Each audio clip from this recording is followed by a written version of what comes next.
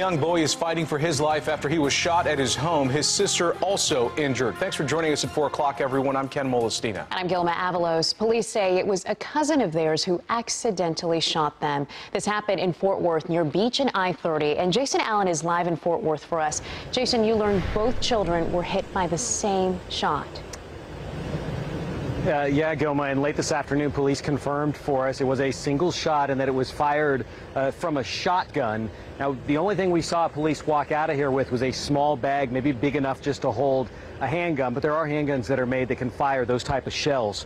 Police did not receive a 911 call about this today. They learned about it from Cook Children's Hospital. There was a relative, possibly a grandmother, who drove the two children straight to the hospital after this happened. It was a boy and a girl between 5 and 7 years old, and the boy was hit in the chest, we understand, and according to an uncle was in surgery this afternoon. The girl was shot in the arm, but she was in good condition and may have just been grazed. And in fact, just about a minute or two ago, the hospital confirmed for me the boy is still in critical condition.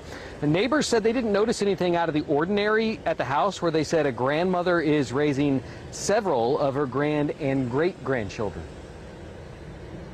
But when you see something like this, you know, it scares you. And those babies were precious. They were precious. So innocent.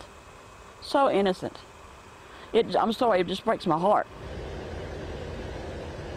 What police are doing at this point is figuring out who owns the gun and how it ended up in a place inside the house where these kids were able to get a hold of it. They did not take anyone into custody here today, but they said there could be charges depending on what they find.